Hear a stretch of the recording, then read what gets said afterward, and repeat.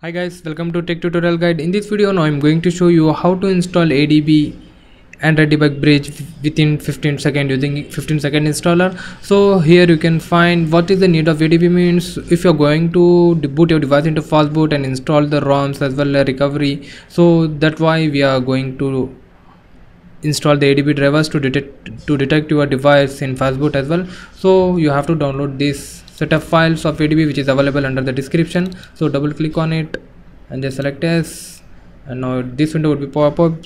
So 15-second ADB installer.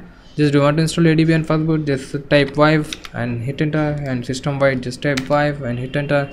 So install device, it would asking for install, just type 5 and hit enter. So just select next. Now it would automatically install the Google drivers.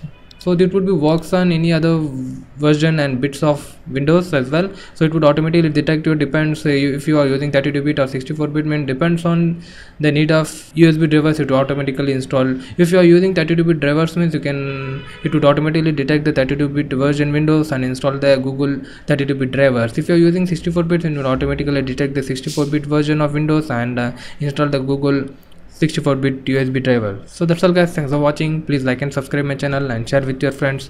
And the ADB would be found under here. You can find inside the C colon, you can find the ADB. So from this you can access the fastboot and ADB commands. So that's all guys, thanks for watching. Please like and subscribe my channel and share with your friends. If you have any kinds of doubt regarding the installation, please post under the comment section. I will respond as much as possible.